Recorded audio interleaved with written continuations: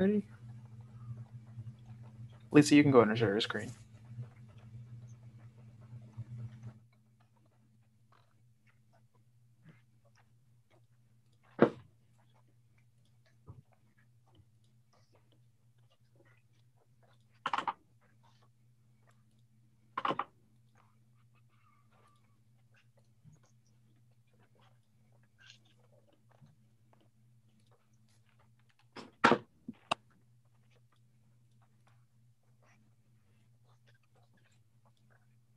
All right, I think we're ready to go, Lisa, whenever you are. Okay.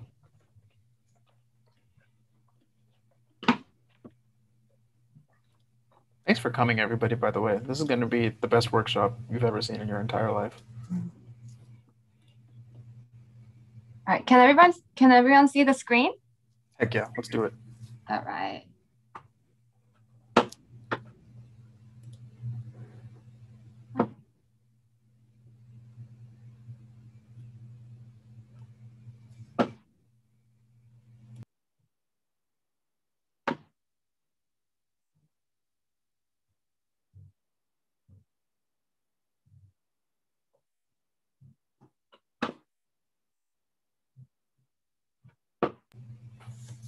You're trying to present. Yeah. It's in the top right, next to the share button. Okay. All right, here we go. All right. Okay, that was a rough start, but I promise the workshop won't be rough. Good afternoon, everybody. Welcome to our workshop, Introduction to AWS. All right. Before we dive in, let me ask you, have you ever experienced website crash during your Black Friday shopping? If you're not a big shopper, have you ever seen the computer website crash on the night that homework is due on, UT stats computer lab, or our registration site go down because on the day that class schedule is released? All of these cases would be an example of where server crashing due to its inability to handle a large amount of virtual visitors. So you may wonder, what could businesses do to solve this problem, to improve their website? The answer is, there's an example of website crashing. The answer is cloud computing. Cloud computing is the on-demand delivery of IT resources via the internet. It allows users to access tech services such as computing power, storage, databases from a cloud provider instead of buying the whole thing. If you were to buy the whole thing, you'll be able to maintain it and run it just however you want. And but you'll be responsible for all the costs that go into maintaining the server. So that would be an example of on-premise website, and that there you are responsible for everything. But cloud computing takes that responsibility away, and it lets you share the responsibility with other users using the same cloud computing system. But it does come at a cost, because if you own your own thing, you get to although there are costs, you have to pay for your own server, you have to pay to like hire the tech guys and everything like that. But you get to control everything. Whereas on cloud computing, you won't be able to do that. Someone else takes away your responsibility, as well as some of that freedom you have of owning the server 100%. But cloud computing system is worth it because there are so many benefits to using it. One, your capital expense is exchanged for variable expense. There are large economies of scale because you share that cloud cost with other users that are using the cloud. And there's also no need to guess how many people will be using the server, and things of that sort, because you only pay for what you need. And as I mentioned, it's cost efficient. And you can, if you use the cloud computing system, you get to share your website and release it to everyone around the globe, essentially. So cloud computing is definitely worth it. And as you can see on the slide, AWS, which we'll be covering today, as well as Microsoft Azure, GCP, and those are examples of cloud providers. All right, so let's get to the real business, AWS. What is AWS? AWS is shortened for Amazon Web Services. It is a secure cloud platform that is used globally.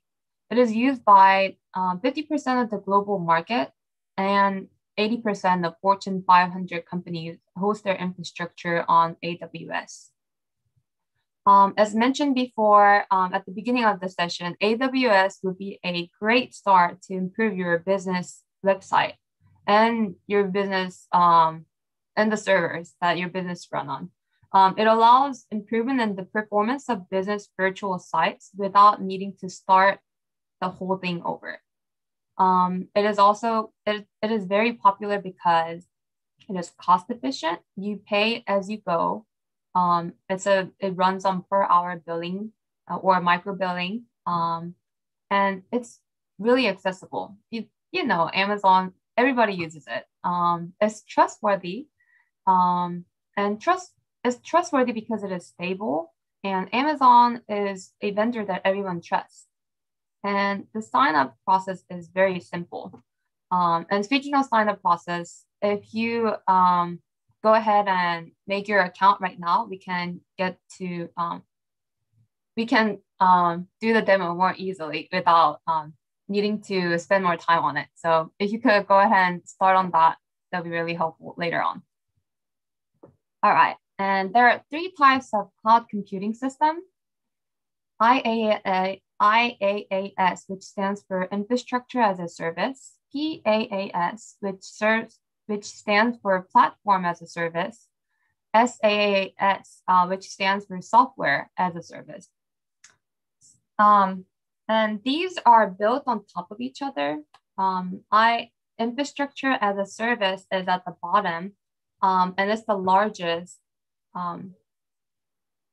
sector of cloud computing. And it's for admins. Some of the examples would be AWS, Azure, and it provides access to networking features, computers, and their data storage space.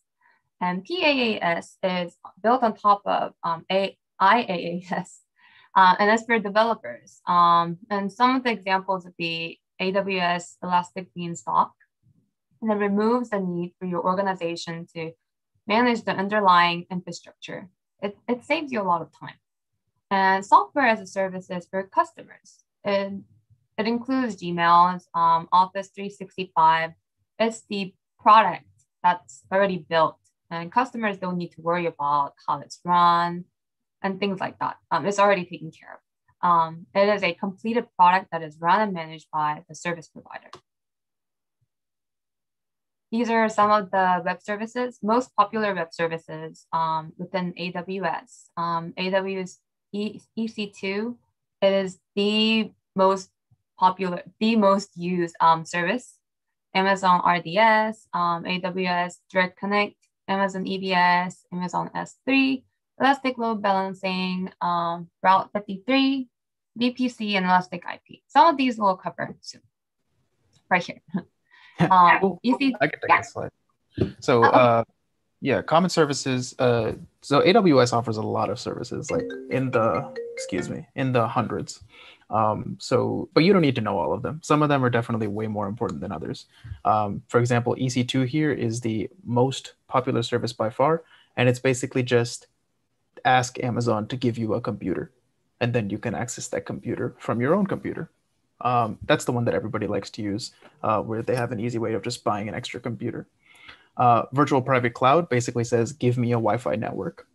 Elastic load balancing means, okay, scale everything I need for my new computer and my new network.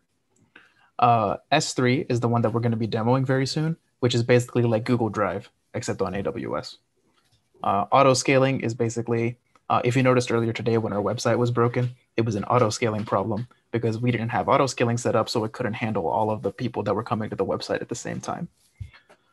Relational database service basically is get me a database, and Route 53 is basically manage my URLs for me. So a lot of these services basically are meant to just make things easier for you. And that's exactly why AWS was built and why people would ever want to use it. All right. And I think next is my demo, right, Lisa? Right. Cool. All right. Well, then let's just jump right into that. Can I start sharing? Sure. So what I'll be demoing today, by the way, is the S3 service, which, as I mentioned earlier, is just like Google Drive, but on AWS. So let's start with a quick demo. What I've done is I've opened this this text editor app on a Mac, and I'm going to make a quick test site. Actually, I should make a new one. What is it called? Text edit. Let's make a new text document. Okay, what do I want to put on my website?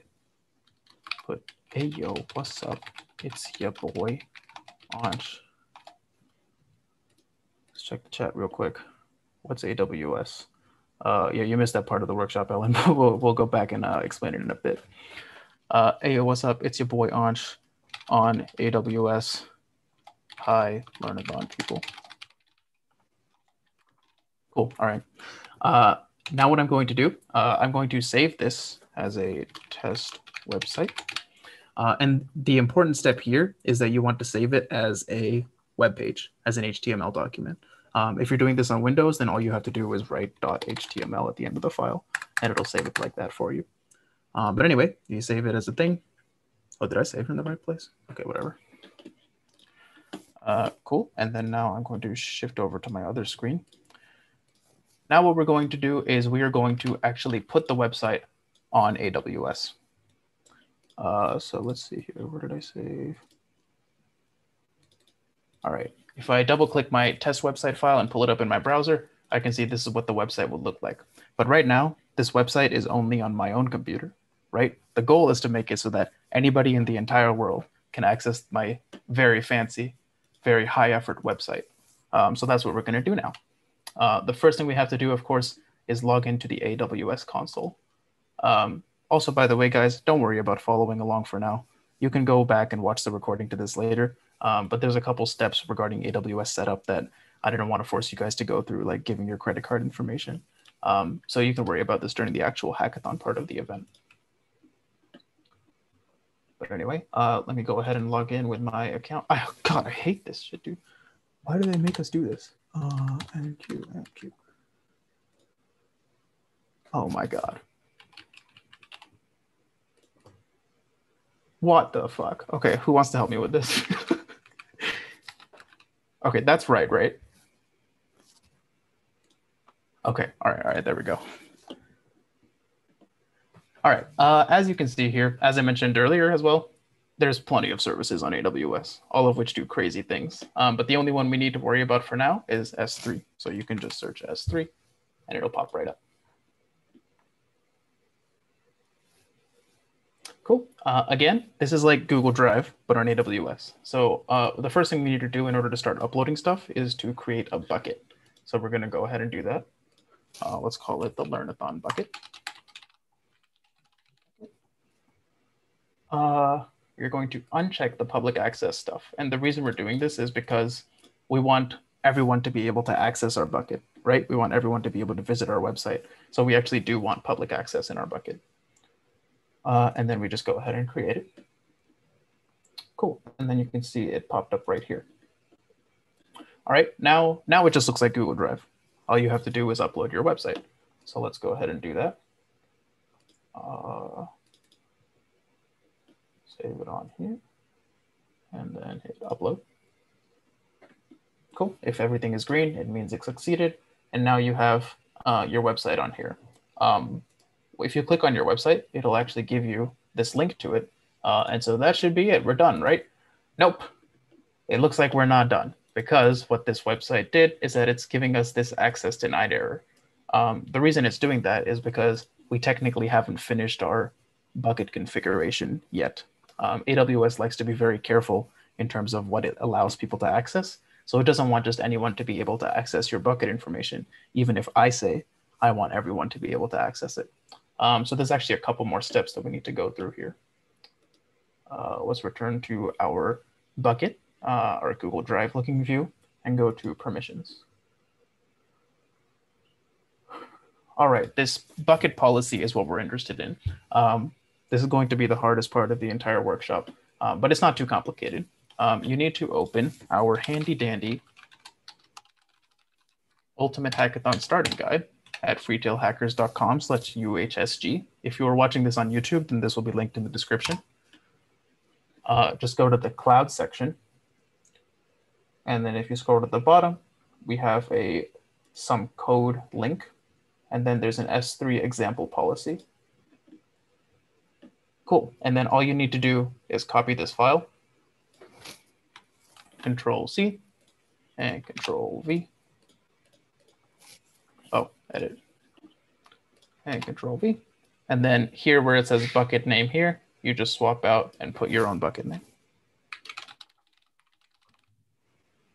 Make sure you type this bucket name exactly as you typed it when you created the bucket up here. Otherwise, it will not work. Provide external. Okay, cool. Save changes. All right, if you've got your bucket policy, there's only one last thing you need to do. You just got to go to properties. All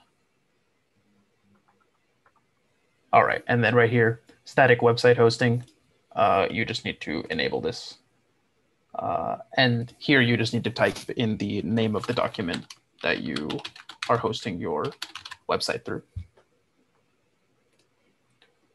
So it seems like a lot of stuff, but you really have to use that to get around AWS's weird permissions nonsense. And now if we go back to this web page and we refresh, boom, I've got my website. Now, if I did this correctly, it means everyone here should also be able to access the website.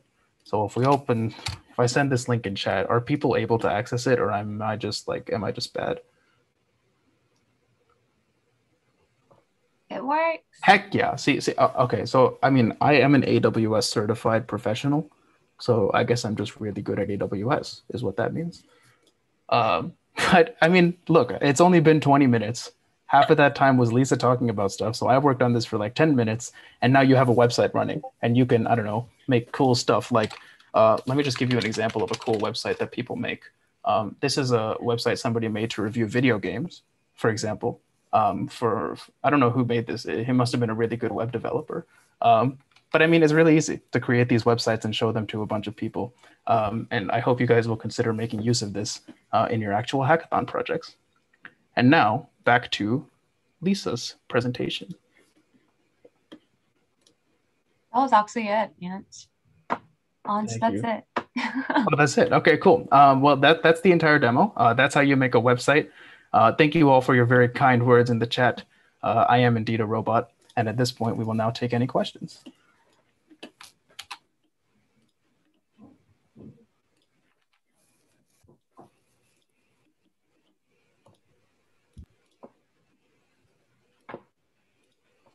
So Did I have...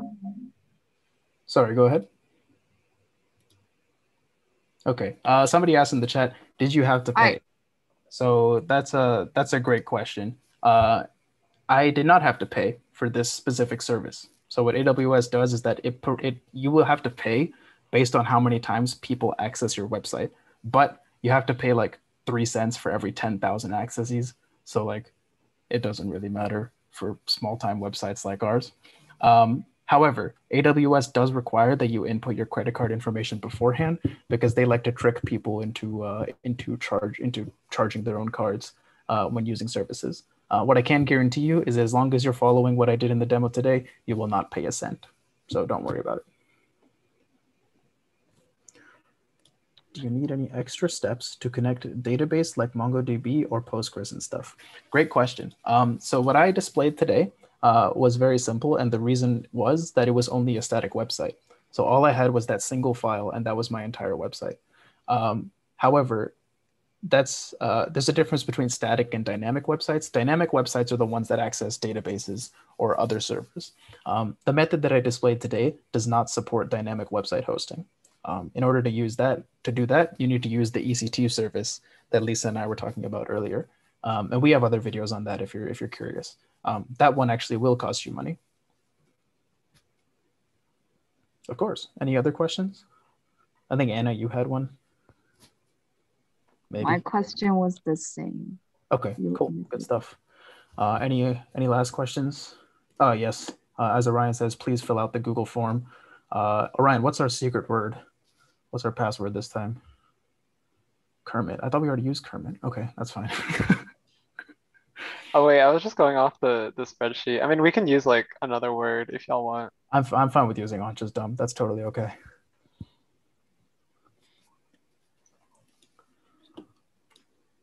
Getting roasted here as well. I see. What else is new?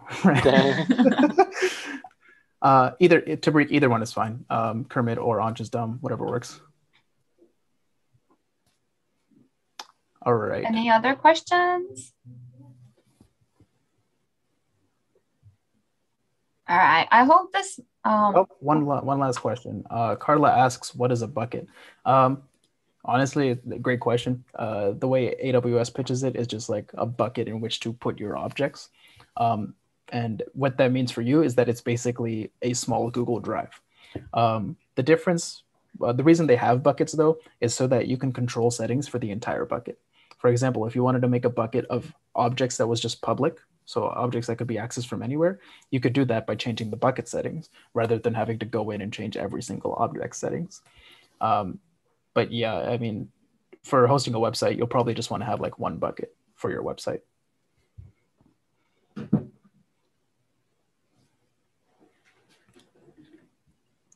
Cool. Any last questions?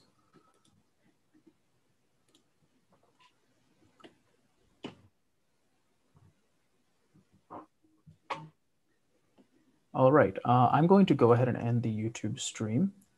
Oh wait, I can't do that because I'm not the host. Orion, can you end the YouTube stream?